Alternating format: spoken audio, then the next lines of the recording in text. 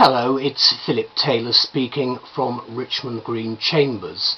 This evening I'm looking at a book which has come in from LexisNexis Tolley. We've reviewed this book before, so it's something that we are familiar with. It's called Tolley's UK Taxation of Trusts, this book here. It's now in the 22nd edition and it's been written by Matthew Hutton. It's a book that we think is very, very useful in this particular area of law. Let me show you the book first of all. That's the front cover, and then there's the back cover itself. The book has a very useful index right at the front. Then it goes into a very large amount of case law, and then what you have after that is very useful paragraph numbering at the sides there, and useful headings so you can find things quite quickly. Let's show you a chapter heading.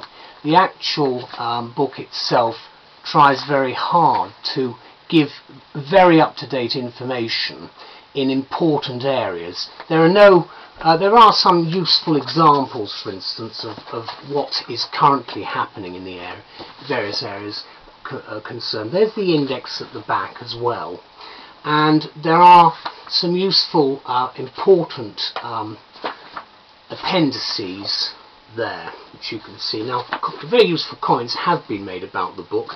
We've written another review about it, and we've given it the title, The Definitive and Preferred Guide to Onshore and Offshore Trusts, now in the latest edition from Tolley's.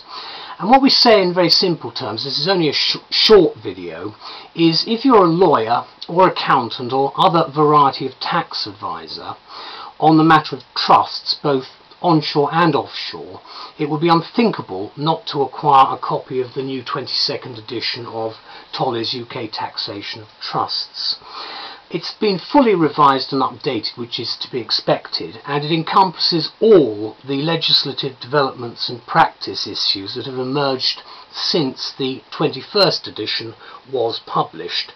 And this is obviously something that's now becoming more of an annual publication.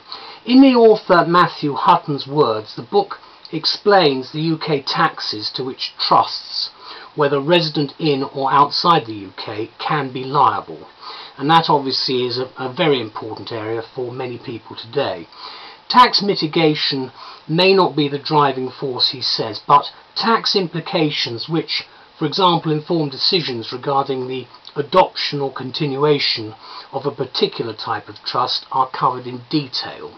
I think it's quite important to bear that in mind, because you just have to pick up a newspaper today and this information is always in the news. Now, we've given in the review quite substantial details about what's in the book itself. The new material for 2012-13, which is this particular edition, reflects all new developments since the previous year, to be expected. It includes decided cases and compliance issues in particular. Also included is the proposed comprehensive statutory test for residents in 2013-14, and there's a great deal more. To therefore summarise, we say it's a treasure trove of clear and clearly accessible advice on what is often a bewildering subject, and a useful research tool as well, with its extensive table of cases which I showed you earlier, plus the statutes and statutory instruments. There are no less than 6 appendices, and I showed two of them at the back, to cover much more important, very hands-on information like HMRC documents, statements and press releases and so forth. Changes to the law have been taken into account as of and up to July 2012, so it makes this edition one of the most reliable and current statements available to date on the taxation of trusts. Thank you again to Tolley's and to Matthew Hutton for an excellent new edition. Bye-bye.